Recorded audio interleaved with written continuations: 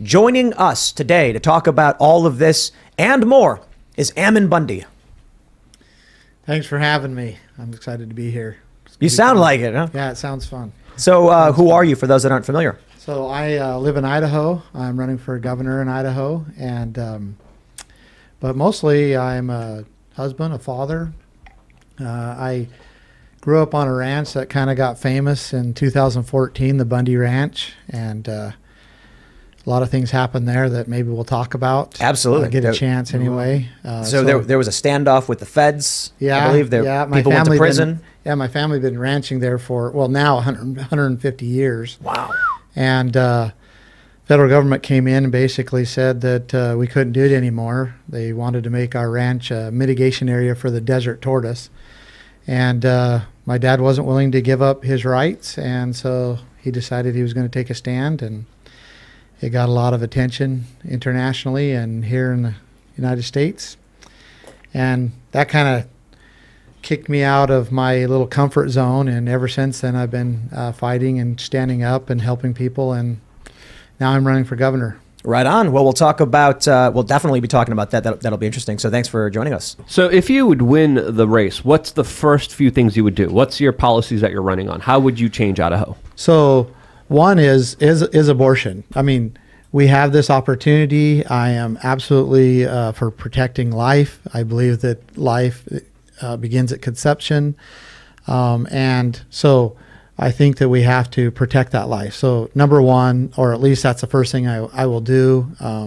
And Roe versus Wade being overturned pushed it back onto the states, so it makes it a lot easier for me to do that.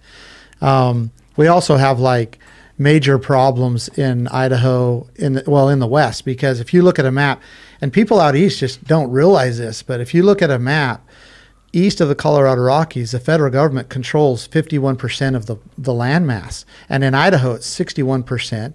And then they're controlling 72% of the subsurface mineral rights. Wow. And so it's making it so like Idaho can't even pay its own bills. Like we're beholden to the federal government to pay our bills because they're controlling all our land and our resources. And so that battle has to be fought, and I plan on fighting. How did the feds get control of the land?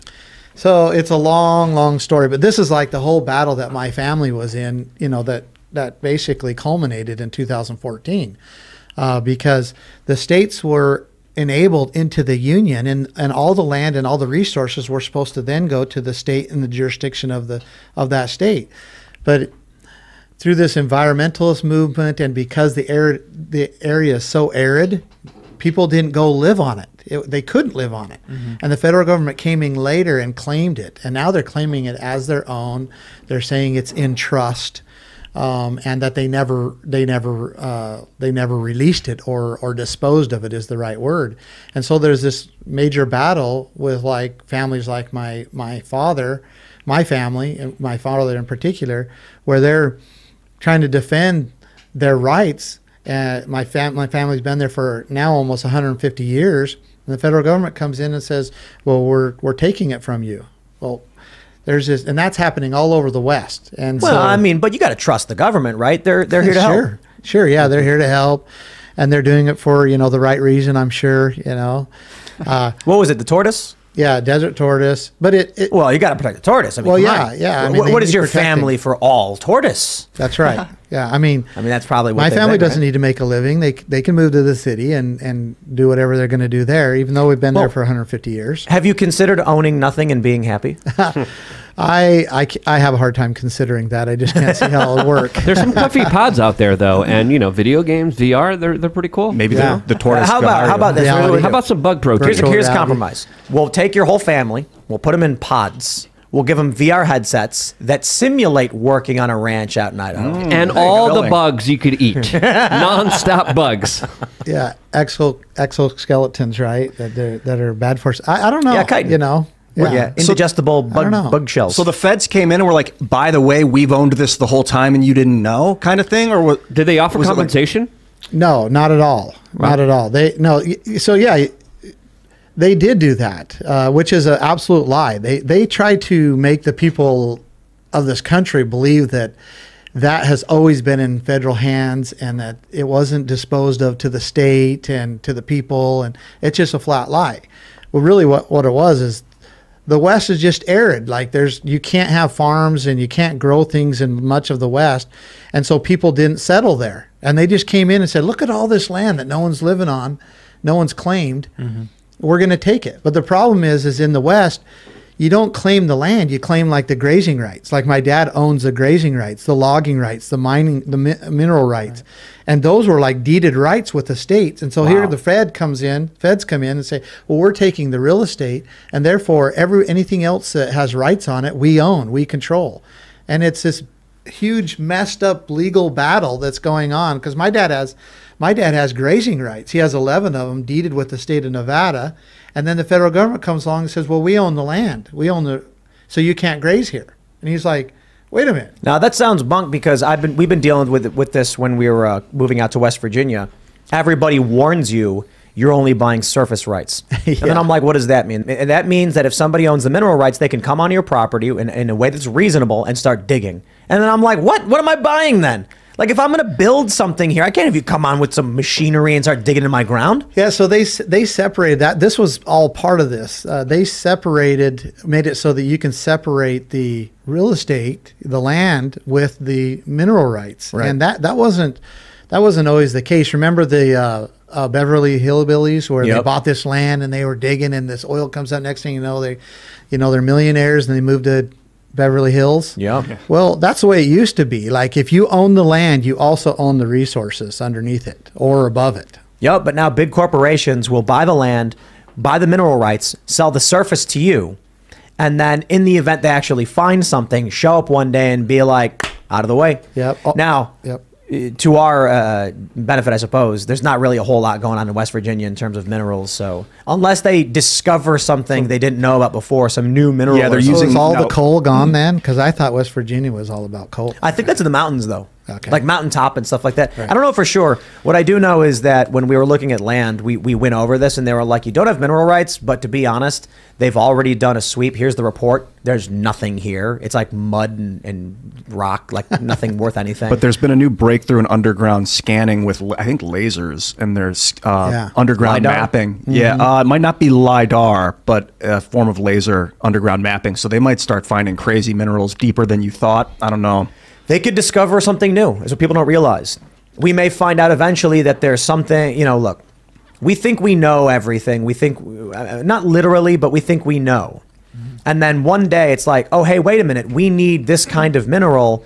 And it's not just this, graphene, for instance. We'll use that as an example. Yeah, what if they just start wanting to mine the carbon? They're like, dirt itself is a mineral we can mine. Not that. What if they discover that there are certain carbon deposits that are more, that can easily be converted into graphene for some reason? And now all of a sudden they call it something like graph carbon deposits. And they say, well, we didn't realize this 10 years ago when we thought your property was worthless, but now, fortunately, we have the mineral rights to your property, and we found there's graph carbon deposits. So we're coming on in, baby. It's yours. And they can take up to, at least in the West, Nevada, and they can take up to 49% of your surface rights to mine or to extract whatever subsurface minerals. But with you guys, it was just about a tortoise? Well, yeah. So we're in what? So we're like in the desert. Like, if there's a desert in this, maybe the Sahara Desert is a little bit drier, but that's about it. I mean, we're talking about the Mojave Desert. Like, no one wanted to live there. In fact, there was a group of people that came. What are they grazing on? What are the cattle grazing on? Just there's shrubs. There's and certain times of the year it'll rain and there will be grass. They have to struggle from and then we have these waters because they're springs, so we have waters all around where they're just little springs, but we capture the water. So they have water troughs and they don't have to travel so far. But that area was like 150 years ago, no one wanted it. The people that came in before my family, they went back and reported to Brigham Young in Salt Lake and said that the place was uninhabitable, right? And then we went in there a few years later and started, making a life out of it and a living out of it. And then now, for whatever reason, well, we know why, but now people want it. And was there like uranium or something under there? Well, yeah, I was going to show you this. I don't know if you, but the real reason is quite obvious of what they want. And when you look at a map of the federal control, I'll just show you for the fun of it, right? You all right with that? Oh, is it Definitely minerals of some sort? Lithium? Well, so this right here that's a map of the red is federal controlled land. Yeah. So you can see the west is like They own Nevada. Yeah, they 89%. But then But what do they want with the land? well, this is the whole point. Oh, this So is gonna be let's good. look at these are the mercury and gold mines. Yeah, here we go. It's the same map. Wow. Right? Right. And like here's a uranium. Exactly. It's the same map. Called it. And that's The what uranium. they want. They're controlling the natural resources, and they want to make people think that they're doing it to preserve it. Why don't they just come up to you guys and be like, here's $10 million. Have a nice day. Because they didn't think they had to. They thought that they could come in and just take it. Because they've done it to hundreds and hundreds of other ranchers and loggers and miners and everything else. in the I mean, West. look, they just print the money anyway. They should just walk up and be like, here's 10 million bucks. Yeah. Carry But on. if they do it to us, then they have to do it to everybody else. And they found a better way. They just run you out. They Well, bring in apparently not now. I mean, at the very least, they should have. They haven't come to you since then and been like, okay, how much do you want? Actually, they tried that with my dad, but the Constitution, which I know they don't follow it, and why do they care? But they actually did. They tried to get the county to buy my dad's rights, and my dad refused. He didn't want to sell them. Right, 'cause it's And state. so, and I'll say this though, But they can't have offered a good enough amount. No, right? they offered him $75,000. Right. So, which is the price of a pickup right now. So Yeah, exactly. Yeah, your family's history, everything, your legacy, your farm, it's gone. Here's 75K. It's like, yeah, but it was in the attitude. Well, we're going to take it anyway. So here, this is an easy way out for you. And Wow. my dad was like, absolutely no. So what if they came and said $2 million? Would you guys pack up? no. So no. No way. My dad has been offered because he has a lot of water rights, like Yeah. actual coming down the river too, and private property there. And so he's been offered a decent amount of, millions of dollars, Wow. and he's just not, he doesn't want to sell. I mean, for whatever reason, he has his reasons, he's not going to sell. That's Has smart. he considered taking like hundreds of thousands of balloons and putting them in his chimney and then flying the house away when Yeah. they try to take your property? I saw a story about that once. It's crazy. It's crazy what's going on. What happened? What was the resolution? I heard that the ranch, like the story goes, you guys were like, no, we're not giving it. They came on the property. There was a shootout, and then So there wasn't a shootout, but what happened, this was during Obama, 2014, and he thought he had enough political power and he had basically an internal bureaucratic army, and he sent them down upon my family. It was the FBI, which we didn't know that at first, but FBI, Bureau of Land Management, U.S. Forest Service. That's BLM. Yeah. The other BLM. Bureau of Land before it was Management. cool. And, Before it was cool. and they came down with a 213 federal armed, basically army, and locked the ranch down. They began to kill the cattle from helicopters, burying them in mass Whoa. graves, destroy the water infrastructure, destroy the corrals. And meanwhile, they were threatening that this would be another Waco or Ruby Ridge if we resisted. Yeah. So it took us a while to gain enough courage to start to like confront them and stand up to them, and people started coming. So And then they killed your animals. they killed like 60 head and buried them in mass graves. How? Yeah. With a helicopter? Shooting them with helicopters, yeah. How did they I mean, destroy this the all water? sounds like explicitly illegal. Like Well- they're committing crimes. Yeah, but That's they, the definition of government. yeah, but but they also claimed, they were saying we were trespassing. Yeah, but I don't think like if someone's cow wandered on my property, I can't kill it. Yeah, I mean, Like the the federal cow- government does what they want to do. Yeah. All right, right. They do what they want to do. If it was you a know. bull, maybe, and like went on my land and like Was I'd like destroying something or yeah. something But like if there's that. like a cow, a couple of cow walking by, I think it's no one would find it reasonable that you start mowing them down from a helicopter. Yeah, They'd I be like, agree. "Yo, dude, what are you doing?" Especially if they're I branded. agree. I mean, no, look, right now we got the story with Lauren Boebert, where the Democrats accused her of killing a dog. And then, like, you read for 10 seconds into the story, and you're like, oh, the dog broke onto her property and was attacking her goats. Then you read it was actually her other neighbor who killed the dog because the dog had actually attacked a bunch of animals. And Lauren's like, I had nothing to do with this. Talk about defamation, right? Yeah, seriously. But I mean, in that capacity, it's like, you've got something attacking your animals, you protect your property, you protect your animals. Absolutely. But that's what not what was going. No, this is them just killing a bunch of cows. Yeah, they were just killing them, burying them in mass graves, causing mayhem, literally. And then we started. So the interesting thing is that they set up these areas that they called First Amendment areas. They were like miles away from the ranch, and they were like these construction mesh, the orange construction mesh. Yeah. Freedom cages. Yeah, and they said that if you're going to protest or demonstrate or anything, our actions, you have to do it in there. That's your First Amendment area. So, of course, we didn't do that. So they started sicking dogs on us and tasing us and throwing us to the ground and doing all this stuff. Well, people were filming it, and they started sending it all over the country. And next thing you know, we got hundreds and then thousands of people coming. You know what this story reminds me of? Avatar. You guys know that movie? Yeah, where the noble... true landowners are minding their own business on their big tree, and the evil government comes in to steal all those minerals beneath that tree, just killing everybody. That's right. Yeah. That's the story here. The only thing is, it doesn't really work towards their Hollywood narrative because it's a bunch of like white ranchers, I guess, and not Native Americans. Yeah, that's why we weren't so popular, right? Because we were just there and evidently colonizers. Yeah. Well, and I do say this all the time, like, I know when I was born there was no Native Americans other than other ranchers. There was other ranchers that were actually Native Americans that ranched in there, and they were pushed out and driven out just like by the feds. The rest of us. Exactly. Yeah. Well, that's another story about the colonial patriarchy government kicking out the honest worker, right? That's right. Yeah. It's not a racist system. It's just hungry for money and resources. Power. And there's this like unholy alliance between those who want to control the resources, make money and all of that, build their bureaucracies, all that power stuff that we know about, and these globalist environmentalists, the green religion.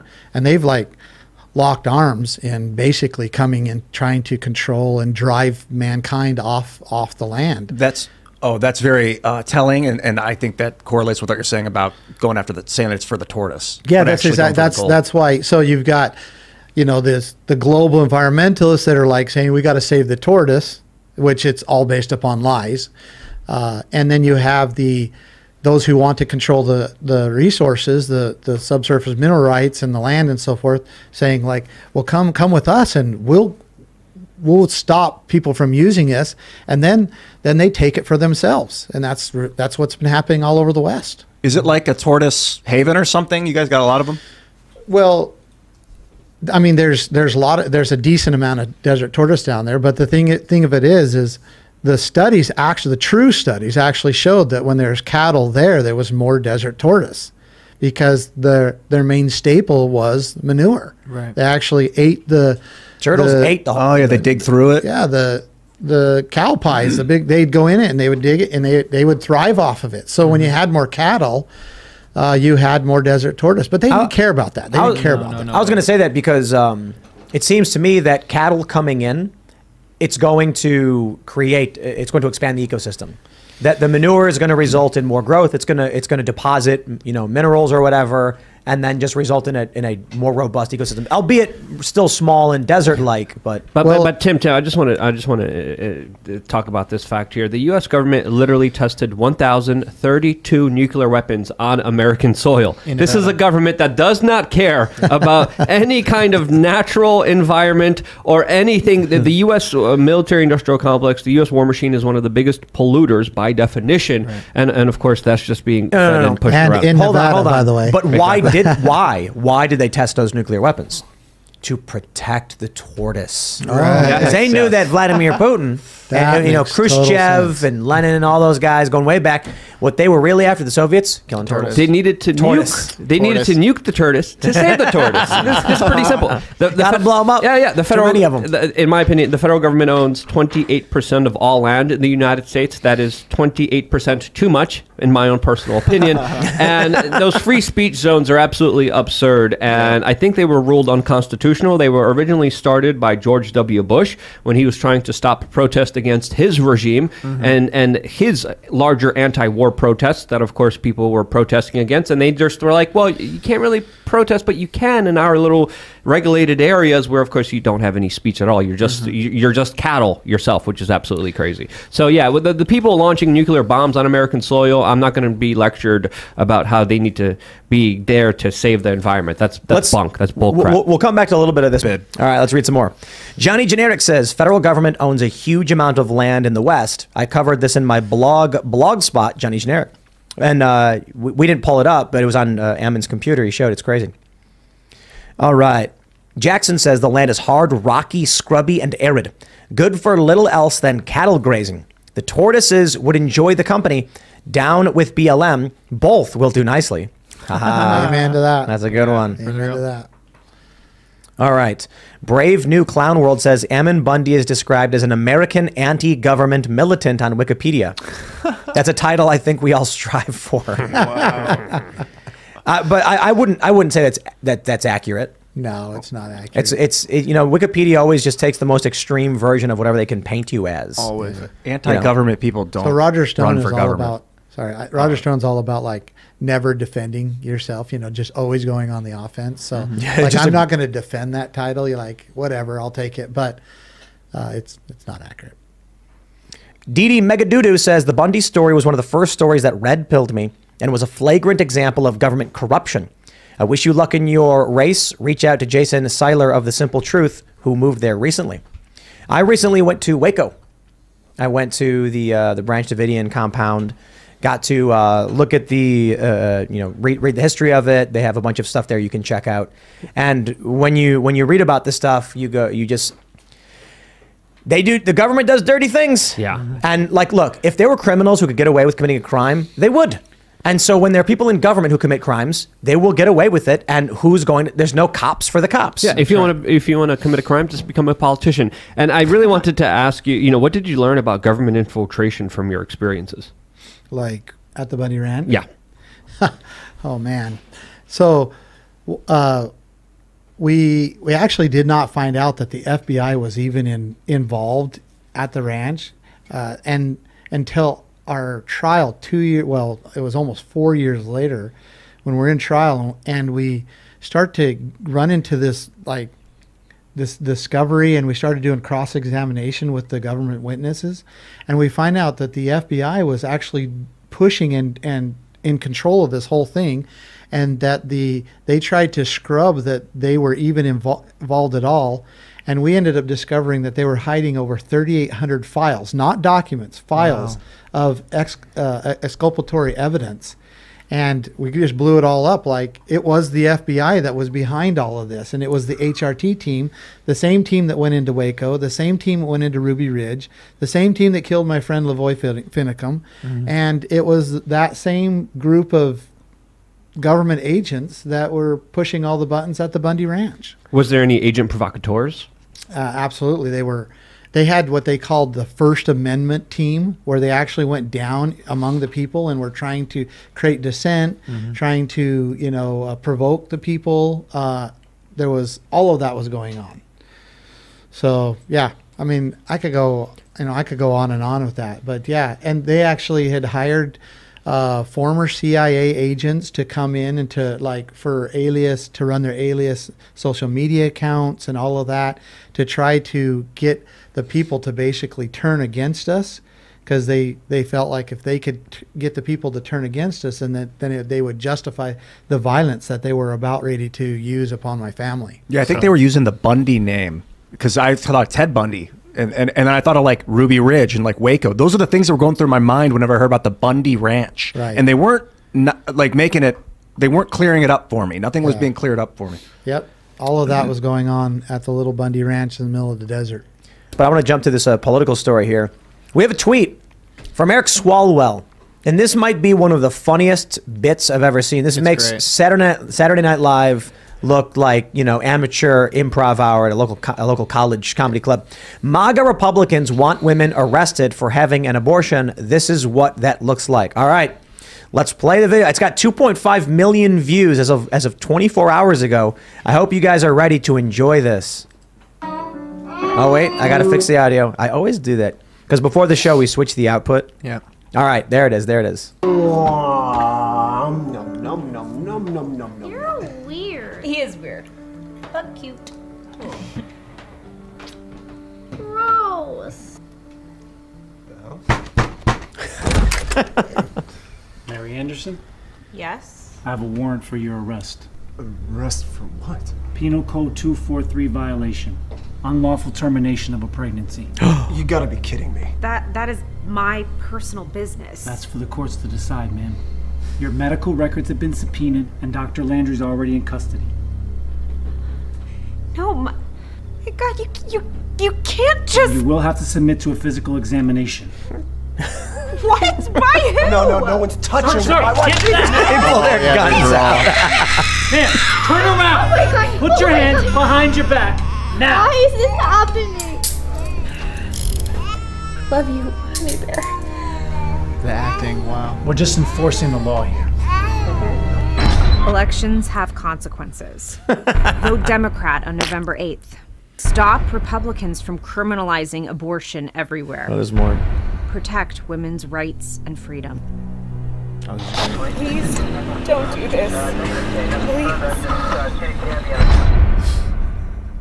Eric Swalwell. You know what I love? Like in the beginning, when he's doing like near the baby's mouth, and then the wife is like, he's cute, and the kid's like, she's gross. I was thinking like, the reason why they can't get the acting right on what a family looks like is because these people don't have families. Yeah. So they're just like, I think this is what it looks like.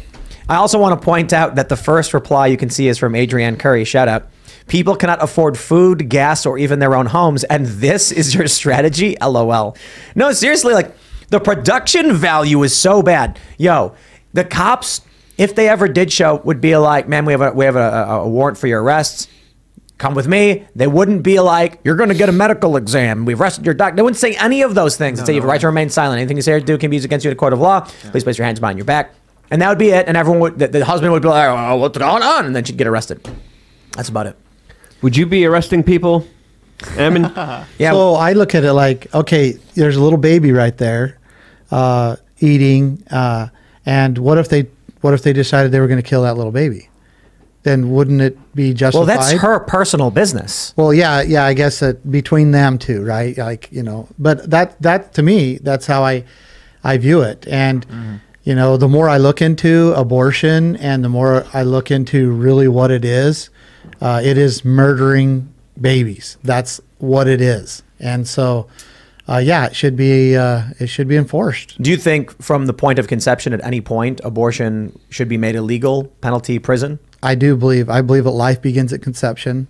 I believe that is the correct point in which you would determine it a life, and then that the state's job is to protect it. Should the mother go to prison as well as the doctor, like in this video from Eric Swalwell? Yeah, it's a sad, unfortunate thing, and it's going to be very difficult to try to get like society to switch their minds on this, that it's not okay to kill a baby. And it's going to be hard. I think we've got to be somewhat, you know, I hate saying this, but you know, there's a transition that you have to go through, but it is not okay to kill babies. I mean, if you like the contrast of this, I guess, because this really isn't that great a production, but just go and watch. I mean, it's terrible to watch, but just go watch a video of an abortion. I know what you need to do. You need to make your own version of this, but like the mom has like a mustache, she's twirling, I'm going to kill this baby. And then the husband's like, yes. But no, I mean, if that's the case, a lot of conservatives say they would never go as far as arresting the mother for this. It's the provider who kills the baby who would be punished, not the mother. But you're saying you think the mother is involved. Well, I mean, if justice was to be served, it's those who had the intent to kill. What about exceptions? Do you think there should be exceptions? So I think conception should be termed, because there is where you have where the baby gets, or gets in the excuse me, I'm trying to get in the fallopian tube, and that ectopic pregnancies. Yeah, there you go. That's the term. And that will kill a mother. But I think those are considered non-viable as it is, and so those aren't. At least for a long time, that wasn't considered an abortion. And then in vitro is another thing, like, you know, because they're actually taking the sperm and the egg out, and they're fertilizing it, if you will, and then they're putting it there. And so some people are like, well, that's conceptionist too. So I think that it needs to be determined, or as part of the definition must be that it's in the womb. There's challenges here because I understand what you're saying, and I lean more on the traditional pro-choice side. The issue I take with it, I also view as a libertarian perspective in that there are circumstances. There's challenges here, I'll admit. So let me walk through this. There are circumstances where if a woman does have a legitimate risk or problem with the pregnancy, how do you get through that effectively? Does the state have to get involved and issue a permit to allow it to happen? I mean, these things can become overwhelmingly complicated. And then what is an actual health matter for the mother is now an issue of the state and certification or permitting and stuff like that. I have an issue with that. Well, so I do understand though, just to walk through this, I think abortion is wrong. I think too many women today are using it as contraception. I think the mainstream left, the modern left, is pro-abortion, and that makes there's no middle ground for how we actually deal with an extremely complicated, and let's be real, there is no middle ground. I mean, you either are going to create a circumstance where women will get elective abortions as birth control, even though we think it's wrong, or you'll penalize the woman or arrest the doctor or the woman. So and that's why, I intend on declaring life begins at conception and making that the point. Because ultimately, it's a determination of when life begins. Because then you have to say, well, then it's not okay to take the life, right? I mean, if life begins at this point, then it's not okay to take the life. Is it, we all agree that after the baby is born, it's not okay to take their life, right? Mm-hmm. Well, I don't believe that's when life begins. I believe that it begins at conception. And so therefore the state's job is to protect that life. And ultimately, when it comes down to like a court proceeding or a trial or a prosecution, it comes down to intent. What about in the case of rape? So I'll admit to you that I did at one time believe that should be an exception. But I do not believe that there is a right way to take a life. I hear what you're saying. I understand the moral position. The challenge I have in this circumstance, let me pause first because people get heated on this one. Well, let me just say, we'll get through this. We'll get through it. We'll get through it. A woman who, through no fault of her own, is raped and forced into carrying a baby. She was completely responsible in every right and was victimized. I don't see how the state can determine that you have to provide your body to another living person. Now, I do understand it is extremely rare that this is the case in terms of abortion. This is the problem I have. 92% of abortion is elective or no reason given, just contraception, contraceptive abortions. Non-medical. That to me is insane. Mm-hmm.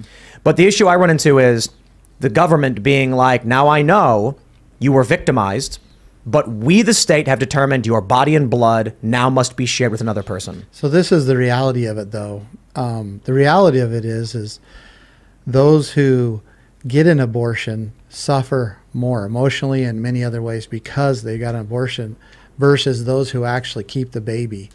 They may give it up for adoption, whatever, but they are healed more by going through that pregnancy and having that baby. It's difficult. Yeah, but that's not a legal or moral argument. I mean, that I can't understand. I can't understand that argument. I mean, if there's a woman who says the government will not force me to carry my rapist's child, like, you might think she'd be better off, but if she's saying if she's going to kill herself, again, I know they're rare. It's the right of that child to live. That's where it becomes difficult, right? Because we're talking about a life here, That's why we're saying that there's no middle. Just because of the circumstance that you were, if you were created, if you will, now because of that circumstance, we're going to take your life, and that I don't agree with that. I think that the better way is to side with life. That's where I end up. Seamus Coughlin of Freedom Tunes made the point. I believe this was the point you made, Seamus. So if I'm wrong, forgive me. But he said the detriment to the female in this scenario is less than the detriment to taking the life. Yeah. So his point was basically, yeah, you know what, this woman might now have to suffer for another 9 months, but suffering for 9 months is not nearly as bad as terminating the life of another being. I still run into this. I don't like government, and I don't like that idea. But I certainly understand. Believe me, I'm right there with you, and it's tough, huh? But man, when you watch, which is terrible. I've never been able to watch a video to the end with it when it comes to abortion. I can't. Well, this is and so then that's what changed my mind. That's what changed my mind. If a woman has a miscarriage, do you think there should be an investigation? No, that's a natural thing that happens. But what if she like jumps on the ground and kills the baby and then calls it a miscarriage? If there was intent, that's what all crimes are based upon, intent. Like if you intentionally tried to kill the baby, then the state would probably have some jurisdiction there. But so how would they know unless they investigate? Yeah, but it's just like any other crime. How do you know unless you investigate? I mean, and they often just don't investigate. We're not talking about like. We're talking about precedent. We're not talking about creating an entire system with all these exceptions and everything. We're talking about we already have murder laws. We already have these laws, and they're based upon intent, and basically saying that life begins at conception, and so the state's duty is to protect that life. Well, not all life. You kill mosquitoes, but you're talking about humans or people. Persons, and the argument is living tissue isn't necessarily a person. So like a sperm isn't a person, an egg isn't a person, a sperm-egg combo isn't necessarily a person in my opinion, until it's thinking and has feelings and emotions and has a sense of self. Other than that, it's just like growing tissue. Yeah, but with that, I agree. That's the argument of like when life begins, right? But I mean, I have 6 children, and a newborn is not very aware of themselves. Not when life begins. Life begins, sperm is alive, eggs are alive. It's always living stuff. But whether or not it's a person, whether or not it's murder depends on if it's a person. Because if you kill a cow, you're not murdering it. Well, conception is where, the sperm and the egg come together and they begin to grow as one, if you will. And I believe that's when life begins. As far as, I mean, I get, but I don't want to get into semantics, Yeah, well, I think life begins. It's always living. Your sperm is living. But it's not about killing life. I don't think that's the argument. I just want to say, personally, I'm pro-life, but I'm extremely skeptical of giving police officers more reasons to arrest people. How would you handle it as a governor? What would be a punishment? Like, what would you do to a woman? Well, we already have murder laws. Right. So we already have the laws. But that's life. That's a life sentence. No, not always. Predominantly, depending on the severity of the charge, the degree. There's 3rd degree. I think there's even 4th degree in some states. Right. And the laws, the laws are there for as a deterrent, right? I mean, that's really what they're there for. They're a deterrent, and so this would be a deterrent for people. The problem is if you don't enforce laws, no one takes them seriously, and it wouldn't just be a deterrent if you're enforcing. Well, I think there's actually a much simpler breakdown of what happens. The end result is abortion clinics just cease to exist. Overall, the amount of abortions that happen will drop to a ridiculously low amount. They'll still happen. The state probably won't be arresting and prosecuting doctors because they'll be done in secret. And there's a lot of problems with that the left brings up. But in reality, as much as the left wants to create the scenario where like the police show up and they're like, your doctor's been arrested, that probably will never happen. Extremely rare. Something that people need to understand is that people can go online and admit to committing serious crimes and post the evidence, and the government still doesn't go after them. The reality to this life, to this country, is that they do not want you in jail. First of all, we all know what's going on with the woke left in these big cities, releasing people like crazy. Yeah. But there's overcrowding. The courts don't want to deal with it. Look, I once got arrested for skateboarding, and the judge was pissed. I show up for court, and he puts his glasses on, he looks at it, and he's like, what? He's like, come on, my docket's full already, and you get out of my courtroom. So what really happens with these laws is My prediction on if they actually did criminalize abortion nationwide as like a murder charge, Planned Parenthood clinics would just cease to exist, and it would not be that big of an issue. But you'd see miscarriages spike. Well, I think I don't think so. Lots I of really don't think so. Oh yeah, I think babies keep dying. The man. whole culture's going to nature. shift. Everyone's going to stop having sex like it's not a big deal. It's going to be a very, very different thing from the ground up. And Just make one law and that'll change entire. I think we'll realize culture. you can't do that. It will have a massive joking, impact. I mean, look at there are questions about when what can make culture shift. For one, the entirety of this country just all of a sudden decided that the marijuana laws didn't matter, and people were just going about breaking the law and making movies about how funny it was. So I'm not convinced outright the culture would change, but Planned Parenthood and abortion clinics would cease to exist overnight if there was a nationwide ban. Yeah. And of course, many of the left and pro-choice, they freak out about that idea. That's a reality. There will still be it's not going to be back alleys with coat hangers. It's going to be private underground facilities. It'll be chemicals. They'll mail Probably, stuff. The people right. send stuff in the mail, little pills. You take it. There's no trace of it. There's going to be a huge spike in miscarriages. No, there's people, not. Are they just going to pretend like they're not doing secret abortions when they're having miscarriages? And Ian, what you misunderstand is come on. A spike in miscarriages requires the women to report the miscarriages are happening. Yeah. So if you unreported stuff. So if you mean women.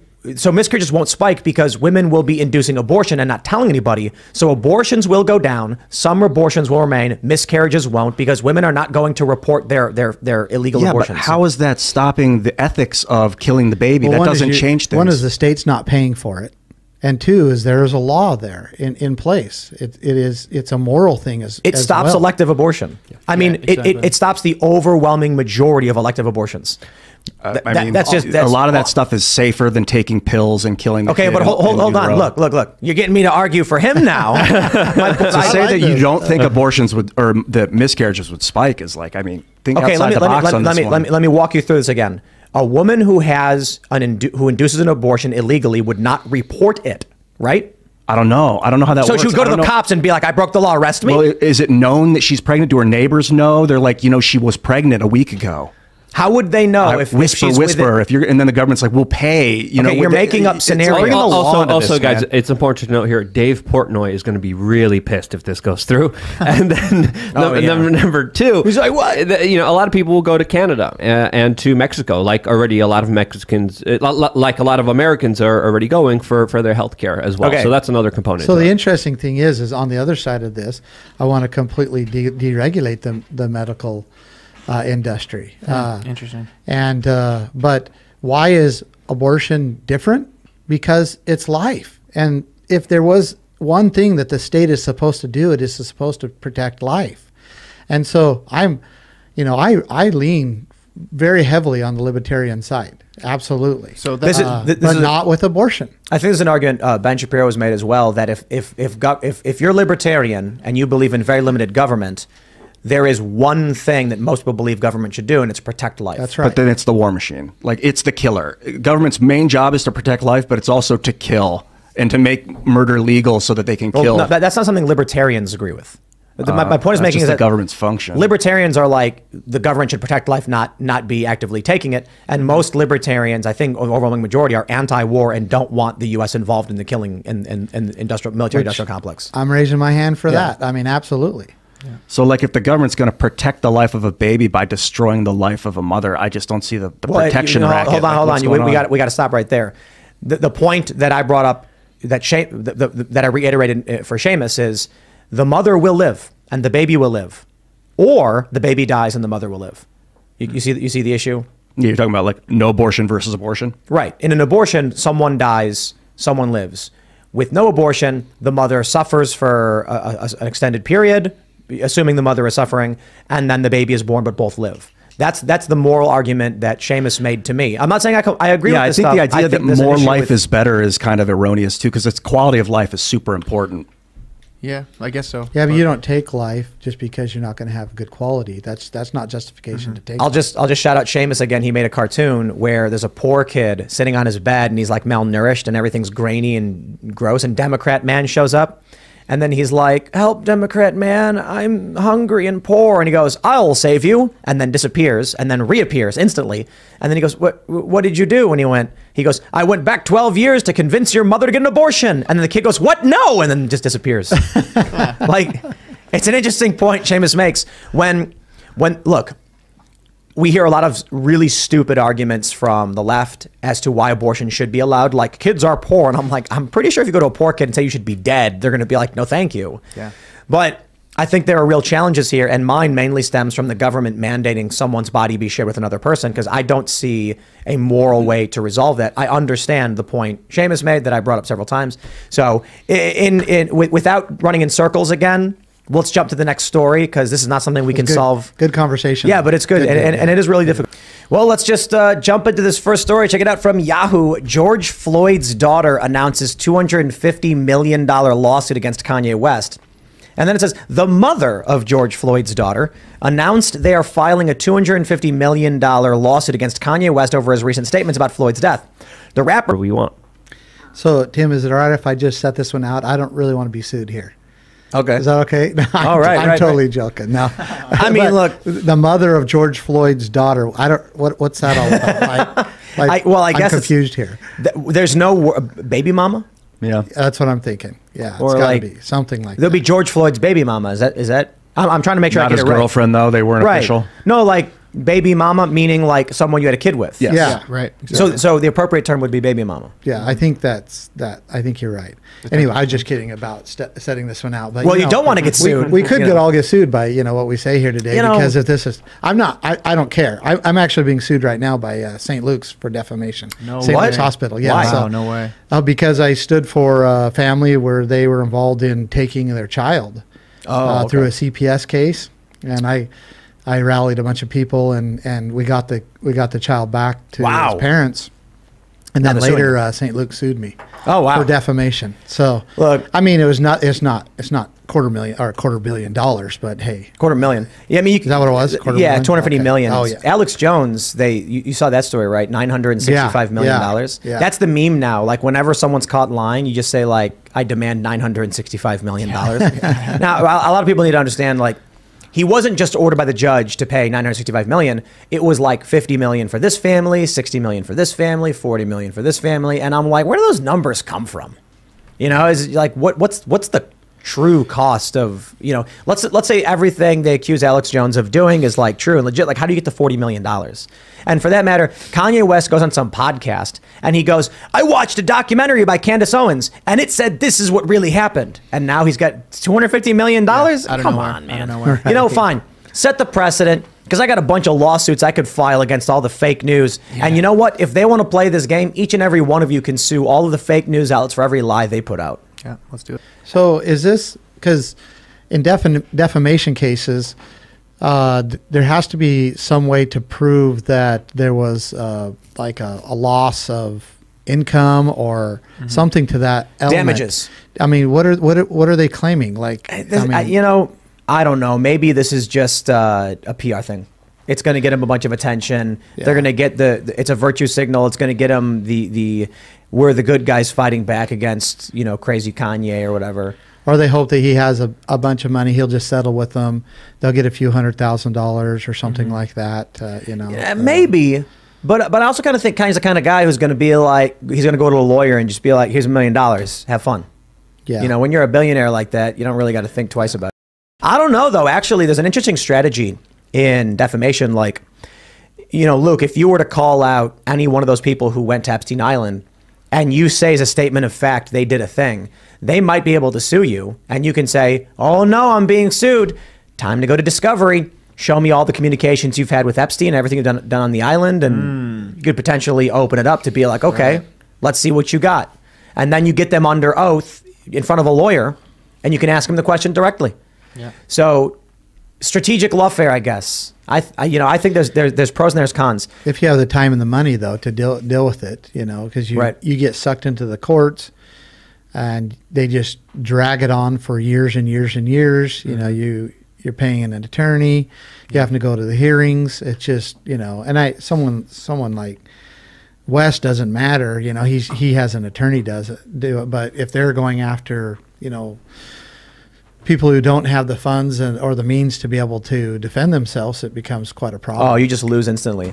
Yeah, people really, you really need to understand this. I mean, if you can be just outright shut down If you get sued and you can't afford a defense, like, what do you even do? So now you have to have an attorney to for free speech, right? To be able to speak how you want to speak, you have to have an attorney there backing you up and a couple $100,000 to defend yourself. Yep. Money talks. For-profit lawfare. I think that's a problem. Yeah. Sean says, Ye is the next target of the Alex Jones precedent. The left and Dems have weaponized the courts system to silence dissent.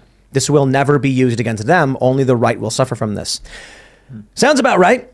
Well, there's one simple solution. Just do and say whatever the left tells you, and you don't have to worry about it, right? Just bend the knee and be subservient. And what have you got to lose after that? Apparently nothing, because you'll owe nothing. But you'll be happy, so they say. Whatever they say is happy. Yep. All right. Unashamed Truth says, I want to know, Ammon, how can Idahoans save Idaho? Oh, man, that's a loaded question. Yeah, kind of is. Tough, huh? Yeah. I want to put in that shit, too. As someone that grew up in Ada County for a long period of my life, it's important for me, so I'd love to hear your answer. Is it true there's lots of potatoes in Idaho? Yeah. Yeah, it is true. There's lots of other potatoes. crops, too. Agriculture is the #1 industry in Idaho. For sure, by far. Which is awesome. But is it just a stereotype from the commercials? Idaho's Mostly, yeah. I mean, we definitely produce a lot of potatoes, but we're not the #1 producer, I don't even think, in the United States. So probably California, right? We do a lot of wheat. I don't know who is, but I heard that the other day, so I don't know how true that is. But I think it's funny is we don't even eat all the potatoes that we grow in Idaho. Most of them are shipped out, so all the potatoes we get in Idaho are not from Idaho in the first place. Yeah.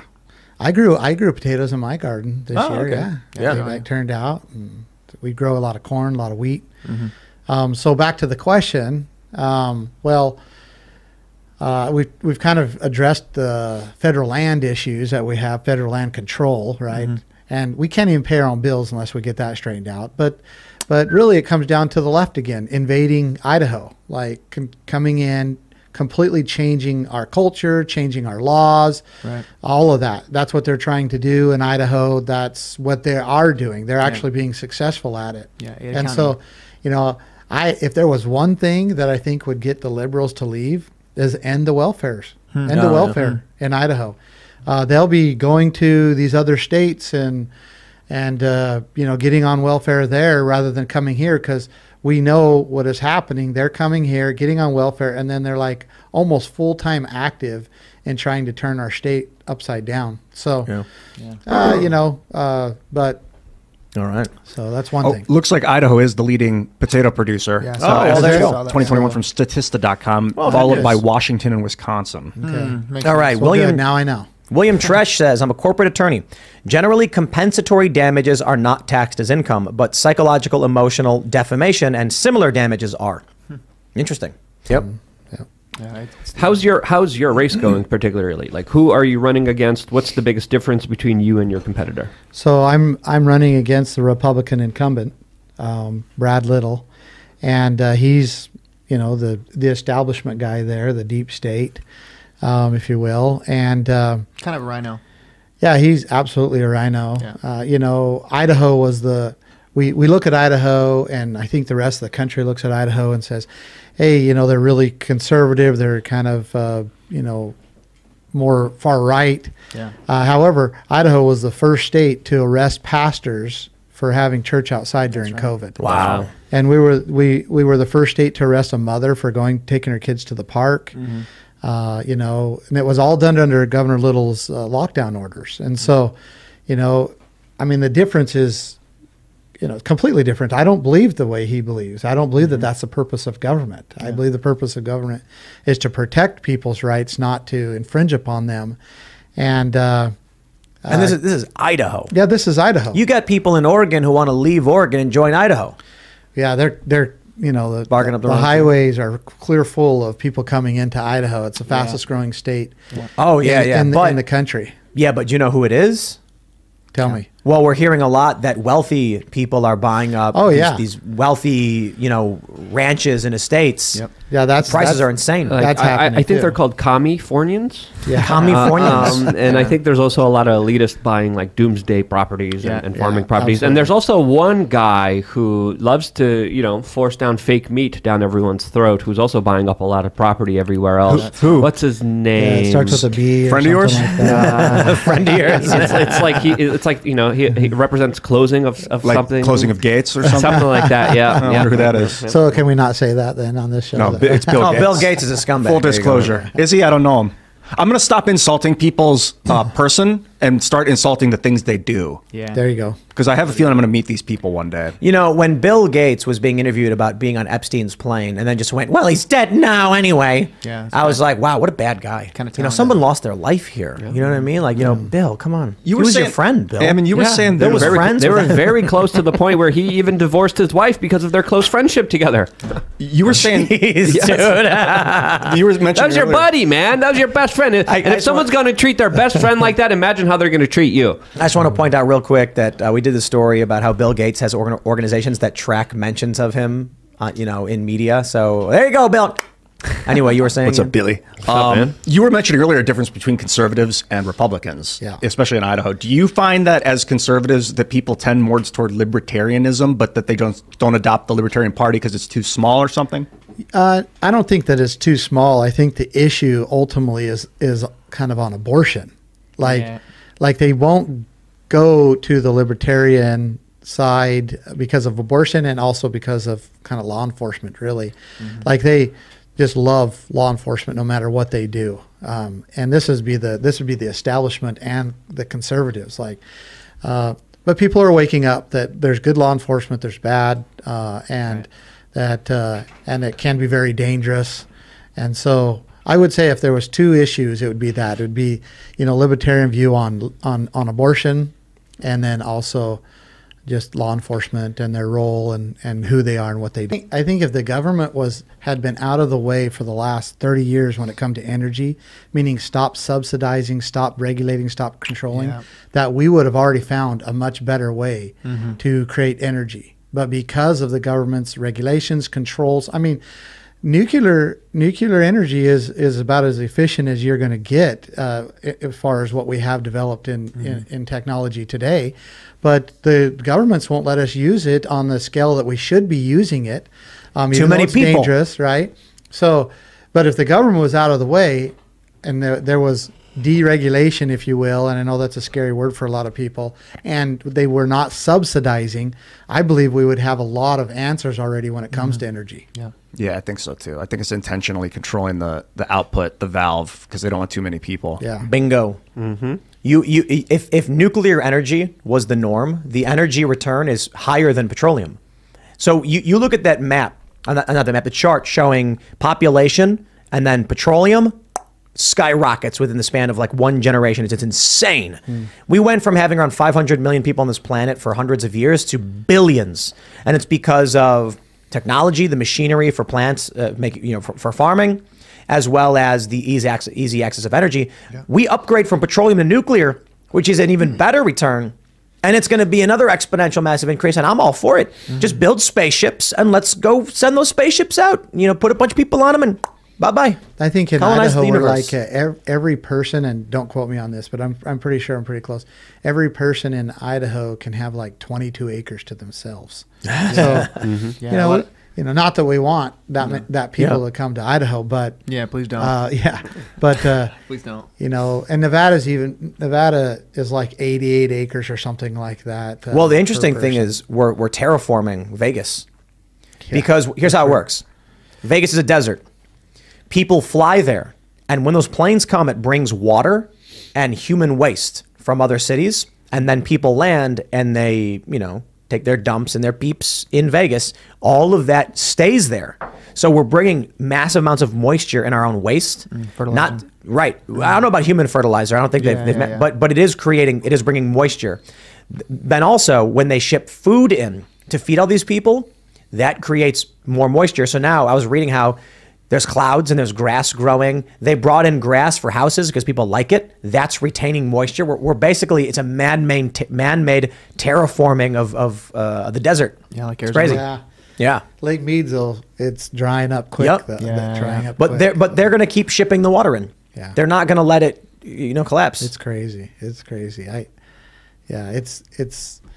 makes you wonder what they're going to do. So my dad's ranch is like 20 miles. Well, was 20 miles just north of Lake Mead, the very tip of Lake Mead. And now it's like 35 miles. So wow. it's do you know that old city that reappeared? What it was called? Yeah, St. Thomas. Yes. Yeah. Was it I went there. Under the lake? Under Lake Mead, yeah. What? And then when it dried up, all of a sudden the foundations and everything appeared, and people started going out and taking pictures of it and stuff. I got to go there with and a they bunch found of all friends. those dead bodies from the mafia. Really? Yeah, they found a whole bunch Yeah, of them Whoa! that they thought would never show up again. Yeah, it makes sense because they were out of Vegas for so long. That's right, yeah. It's crazy walking through the desert because there's like plants everywhere and you can't tell, but there's boat parts. Because people were, just sink to the bottom. Right. Yeah. And now it's all dried up now. And like it came back for a while, but it's down, way down again. It's way down. It's down further. It came up a little bit and then went way down. It's all that global warming. Bringing the end of the end is well, nigh. a lot of that's going to California, not just Vegas. Yeah, exactly. They're piping a lot of it to Southern California. Oh, the Lake Mead water? Mm-hmm. I think the bulk of it is actually going to, California. It is. Yeah. Interesting. Water rights. That's the guy who was it Michael Burry, the guy who The Big Short. I don't know if you saw that movie where he said, hey, the 2008 housing crisis is coming. He was the one that figured it out. Oh yeah. He says water's the next big investment. I remember him. Yeah.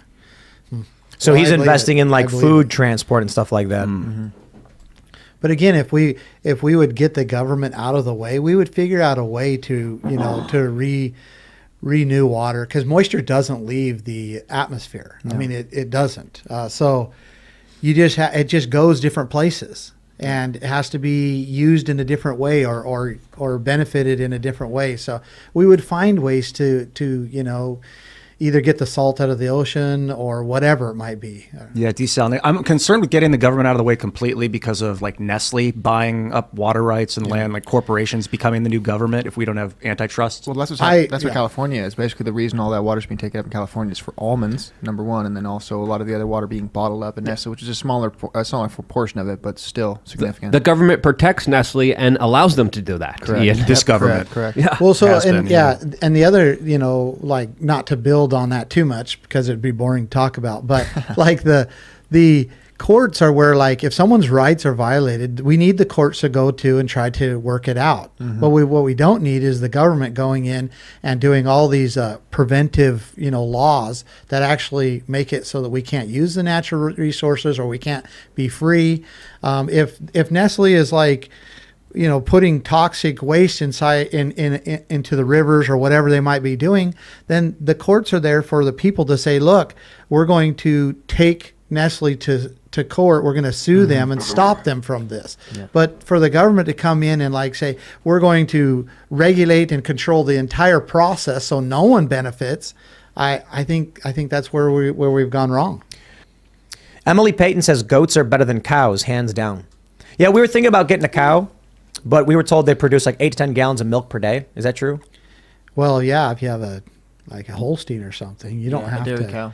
They don't have to be producing milk. Is that what you were going to get them for, though? Is for the milk? Oh. Like, not to kill and eat, but to have milk on hand. Yeah, if you're going to have a milk cow, they could produce up to 12 gallons a day. Yeah. 12? Yeah. If they're like without GMO, without any kind of like injections. We need a cow. I don't know like what the organics, I should know. It's probably a little less, but they still produce a lot of milk. So what do you think, goats or cows?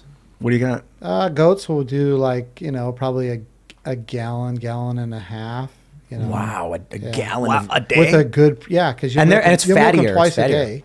Mm-hmm. Sometimes 3 times a day. Yeah, depending. And so they'll produce probably a gallon and a half a day. Do you have a preference, cow or goat? Well, cows have 3 stomachs, so their milk is very even, and that's why we use cows for milk. Mm-hmm. Goats don't, so like if they eat a weed or something like that, it's nasty, and it has it can be really, really good, and it's really good for you. Like babies who are lactose intolerant can usually handle goat's milk, and so it's really good for you. So go for goats. Cool. That's awesome. But and I heard that they're fattier. So if you want to make cheese and stuff, goat is better. Goats, unless there's certain like a Jersey will produce more in cows. They'll produce more cream than like a Holstein. So, but goats are great. But there's like smaller cows, right? That don't produce as much. Yeah. I mean, you get a nice little small Jersey. That's great. It's great. But as people are like, get goats, and I'm like, because you get one goat, and like you said, the people are advising maybe get 2 dwarf goats or whatever. Mm-hmm. But like cows are funny. You know, they stand there all day. Like whenever I drive past cows, they're just standing. They're not doing anything. Is that all they do? They just stand there? Yeah. Well, I mean, you know, it's funny. They just eat all day long. Yeah, Eat, I find it entertaining. So. We have Chicken City. I don't know if you saw it. I saw that. Yeah, that's good. I was reading on Wikipedia. It said humans find their behavior entertaining, and I was like, this is verified, confirmed. So if you were going to advise a budding rancher, what would be the first ranch animal or group of them animals that they should focus on? Well, I mean, if you're doing it for food or are you doing it for money, that's what. Okay, that's the first thing you got to decide. For surviving the apocalypse. Yeah, for surviving. Well, so actually, rabbits will produce more meat in a year's period of time than two rabbits. Male and a female rabbit, a buck and a doe, will produce more meat than a bull and a cow, bovine, in 1 year, and they're much easier to take care of. But you don't get enough fat from rabbits. No. You got to eat the marrow. Actually, yeah, that's true. That's true. So you got to go kill like a walrus or something, or a whale, and then get lots of fat from it. So, is there like a pig maybe? Like could you supplement the rabbit meat with like a fattier meat, like a pig or something? Pork. Yeah, pigs are like, they got skin like humans almost, so they're like susceptible to like cold and heat, and you really got to take care of them. They're labor intensive. And if you faint or fall into pigsty, they'll eat you. Yeah, probably. Mm-hmm. Yep. So like get a. If I was to do it, I would get chickens. I would have goats, and I would still have cows. I'd still have and then just have them where they can reproduce, and that's a pretty good. You know why chickens are funny? They're smart enough not to drink water they crap in, but not smart enough not to crap in their water. And that's that. So we had when we first got the chickens, we noticed this, and someone sent us one of the chicken water bins where it's got the little nozzles they can peck. And I'm like, it basically solved the problem. But man, they just crap where they stand, and it's just everywhere. So if you don't have it where they can drink water without crapping it, they'll just thirst to death. Yeah, they stop drinking it. Yeah. So I mean, this is what was happening to us. It was annoying. I'm like, well, why did you? Even that we have the brooders, and the water setup is very difficult for them to crap in. They still figured out how to do it. And the weirdest thing is when you look at the plastic, like the see-through plastic on the brooder, somehow they crap up onto it, and you're like, how did they do that? I get that metaphor where you're like, the world elite think of us like chickens, because it must be so frustrating to be like chickens. All I need is some fresh water. Quit. Why do they? And they are just too stupid to get it because they're chickens. They're always going to be too stupid. Yep. And is that what people think about me? Is that like he's just not going to stop going to the grocery store, man? He's just too stupid. Ammon, do you want to shout anything out? I've got a really detailed website at votebundy.com. People can donate there? They can donate there. They can find out what I'm all about. There's lots of videos. I've addressed abortion. I've addressed the groomers. I've addressed, a lot of hot topics there in videos. And votebundy.com. Go subscribe to Twitter at Real Ammon Bundy. Support me. Right on. Idaho's looking really good, and we're making a big impact there. Ammon. I was like, it's not Amon. It's not Ammon. It's Ammon. That's right. It's Real A Bundy at Twitter. Correct. It's just the A, Real A. Okay. And when Idahoans come and check you out, when is the election? It's November 8th.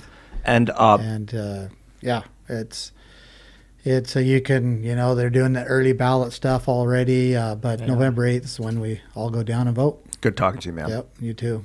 Yep. Hey, man, Idaho in the chat. I see a lot of people here posting they're from Idaho, so I'm voting for you, man. Stand up. We will see you all over at timcast.com at about 11 p.m. Thanks for hanging out. Cheers.